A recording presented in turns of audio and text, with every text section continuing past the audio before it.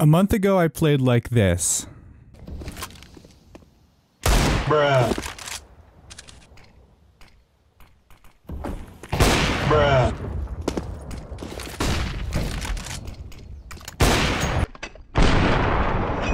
Now I play like this.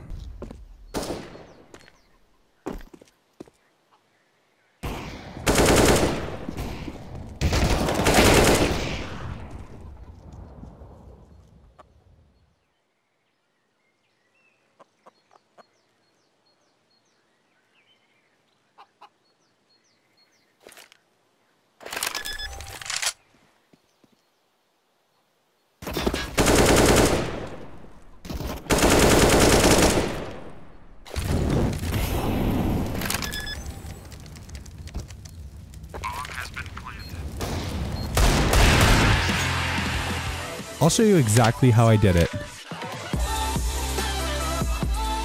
Hey, what's up guys, it's Turbo here and welcome back to a brand new video, and today I'm going to show you guys how I improved my aim in CSGO in just around 1 month. And it's very easy, and I guarantee if you stick to it, it will work. Your aim will get better. Just be patient, don't lose hope, just keep at it, alright? Yeah, keep in mind though, yeah, obviously if you do want to get better at something, you have to be dedicated and you have to stick to the practice every single day. Some days you might not want to do it, but if you want to improve, you have to do it, right? So just, like, some days you might just only hop on CSGO exclusively to practice. You might not even play a competitive game, but it's what you have to do to build your muscle memory. But anyways, though, my routine is very, very simple. So in the morning, I wake up and then get some coffee, and basically I just get 1,000 frags on aimbots. But I don't just aim normally. I focus on practicing my aim, but I don't just aim normally. I don't just go for the 1,000 frags. I actively focus on practicing my aiming consistency and just aiming while moving around. So, like, 1,000 kills a day isn't really the best practice in the world, but this will help you build muscle memory way faster, which will allow you to basically, you know, have an advantage against people who are standing still. You know, it still helps, right? Any bit of practice still helps. Like, as long as you build the muscle memory, you're good to go. And then after aimbots, you want to take like a 5 to 10 minute break and then restart the game, mainly because aimbots breaks the second map if you don't restart. And then just get up and stretch, maybe, you know, get yourself a snack, do some push-ups, stretch your arms and wrists.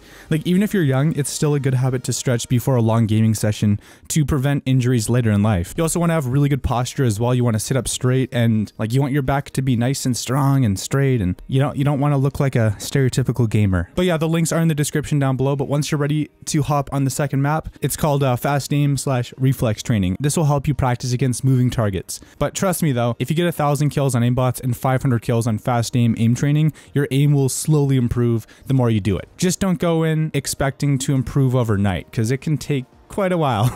And yeah, also don't just like go for sprays and just don't try to take the easy way out. You need to make sure your aim is on point. Basically what I try to do is I try to make sure I hit the targets as often as possible, and I try not to miss. And if I miss, I try to slow down and recalibrate, and just like, it's all about building good muscle memory where if you see an enemy, you can just flick straight to his head subconsciously. Your gaming equipment is also a pretty big factor. Whether you like it or not, your equipment can usually determine your skill ceiling. If you have a PC that can barely run CSGO at 60 frames per second, and you have a mouse with a crappy sensor you got from Amazon for like $2, and you have a 60 hertz monitor, you'll definitely be limited by the equipment. You can only get so good, and then at some point, people with higher refresh rate monitors and better mice will have a big advantage over you just because they have the better equipment. Use what you have right now and try to get used to it, but I would highly recommend, if you want to get better, you have to get better equipment. Like, a 240 hertz monitor versus a 60 hertz monitor is night and day. Like, even 144 versus 240 hertz, like 240 is still better. It's not the same as 60 to 144, but it's still 100 more frames per second. So you'll perceive things just a couple frames quicker than someone else with a 144 hertz monitor. But you can probably get away with like a 144 for the meantime if you can't afford like to spend $400 or $500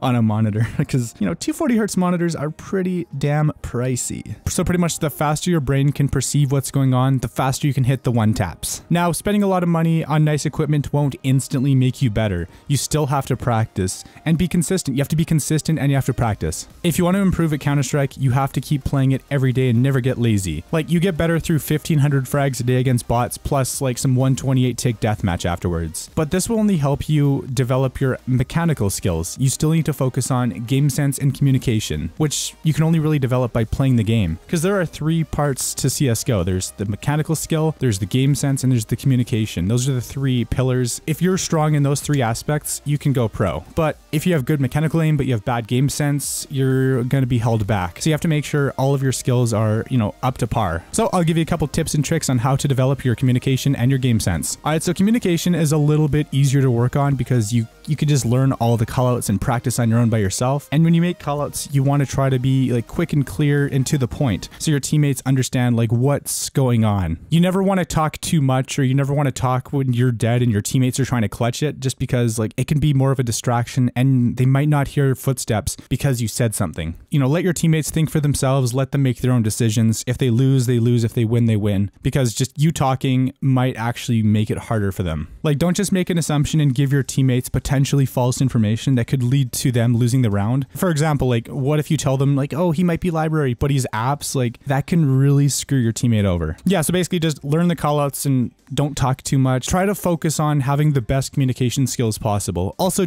never be negative or toxic, or never say like, there's the guy on their team is cheating, because that's just going to lead your team to playing worse, because they're not going to try as hard, because like, in the back of their mind, they think, oh, what's the point? There's a cheater on their team, bro. Like, even if you're positively sure they're cheating, don't even mention it. Just do your best and try to stay in the game. Keep your team positive. Because I know being negative and having a toxic team, having a toxic/negative atmosphere can make your team play much, much worse. Basically, just no matter what, keep your head in the game and play it 1 round at a time. All right? Comebacks happen constantly in Counter-Strike. That's the beauty of it. Also, game sense. The only way to improve game sense is to simply play the game, whether it be competitive, pugs, or even like tournaments. You could also get it from watching high-level players play Counter-Strike. So find a Twitch streamer who's good at Counter-Strike and who gives tips and tricks, and watch them. Plus, watch tournaments. You can learn new spots, new angles, utility usage, like different things to do, like how to control recoil. Like, there's so many things you can learn from watching higher-level players. But obviously, on the other hand, if you don't play the game yourself and you only watch people and you never practice, you're not really going to be able to execute on like those strategies. You have to make sure you practice, and you have to make sure you watch pro players play. One thing you can do is download OBS or it's also known as Open Broadcast Software. It's free and open source, and basically just record yourself when you play and make sure your microphone is being recorded too. And then this way you can go back and watch yourself play. You can also listen to more of your call outs and stuff, and you can figure out like which ones were useful, which ones hurt your team. And just overall try to be more introspective and try to figure out your flaws so you can get better. Because the first thing you need to do is you need to understand your issues. You need to understand what you're not the best at to improve in that area. Like if you talk too much, just try to talk less, basically. You can also watch the demo as well and just see what the other team does and see how they react to like what you do, and try to figure out ways to counter their strats. Now, you can't just watch one demo and immediately become better at the game. You're going to have to make a habit of watching demos constantly if you want to improve. Like, you just need to have an analytical mind, and over time it'll get easier and you will improve 100%. Also, don't just no-life CSGO. You need to also balance your life with Counter-Strike to prevent yourself from getting burnt out. If you don't really feel like playing Counter-Strike some days, just hop on and just do the training routine, the 1500 frags, and then hop off. It's 20 to 30 minutes, but it's crucial to keeping your aim consistent. And overall, just have fun. It's just a game at the end of the day, and don't stress over it. If you're having fun, you'll improve way faster. And that's part of the reason why Zio is so good. He just screws around, has fun. Even during like the major, he still tries to have some fun. He still smiles. He realizes it's a game, and you can take your skill to the next level if you don't get tilted. Like, if you get upset over the game and if you get mad, you're never going to improve. But if you can stay calm, if you can like smile and have fun, even if you lose, then that's the mindset you need to just really, really get better. And the crazy thing is, like, when it comes to aiming, you don't really have to think about it. Aiming is just a very complicated skill to master, and you don't want to think about it while you're doing it, because when you do that, you overthink things and then you end up missing shots because you're overcompensating for the trajectory. You have to try to build muscle memory to be able to do all your aiming subconsciously, so you can use the rest of your brain to focus on what's actually happening in the current round, so you can outsmart your opponents. Your conscious brain should focus on the game sense, while your subconscious muscle memory brain can focus on getting the kills to win the round. It's kind of hard to explain, but it's pretty much why all CSGO pros are so good, because they don't really, they've played the game so much that they don't even even really have to think about playing it. They just kind of, their muscle memory just takes over and they just focus on the tactics. But anyways though, I know I'm a Gold Nova, but I mostly play Faceit and ESEA, and I've played Counter-Strike since 2013. I just have fun with it. Like, to me, ranks are completely irrelevant, and you shouldn't judge anybody based on their rank, because that can be affected by teammates who don't really take the game seriously. Like, there's a lot of people who solo queue. Like, I pretty much only solo queue, so I'm just focused on having fun and, you know, like learning a few things along the way, and over time, I'll get better. Everybody plays at their own level, and whether you're Silver 2 or Global Elite, it doesn't matter as long as you're having fun and overall just, you know, improving slowly. You won't get better overnight. It can take a very, very long time. You just have to be patient and just never give up if you truly want to get better. But anyways, guys, thank you so much for watching. I hope you guys enjoyed today's video. Let me know if you want more stuff like this in the future, because I really enjoyed making it. It was so much fun. Like, I had the idea this morning and I was just like, you know what? Instead of doing what I was gonna do, I'm just gonna do this, because this is I'm just feeling it. If you guys enjoyed the video, like, comment, share, subscribe, click that bell icon, and if you watch the video all the way until the end, leave a comment saying #Turbo. I'm gonna start doing these tips and tricks and I'm gonna get better. I'm gonna go pro. I'm gonna be better than simple. And yeah, if you do that, I'll do my best to try to give you guys a heart. And just overall, guys, you know, I'm still here. I'm never gonna stop making content, and I'm gonna keep doing this as long as I have your support. So follow me on Twitch, join the Discord server, follow me on Twitter, Instagram, all that stuff. Every link is in the description down below. Thank you guys for being a part of my life. Thank you guys for being a part of the Turbo Nation. Thanks for being a part of the community. And I hope you guys have a fantastic rest of your day. It's Turbo, and I'm out. Peace.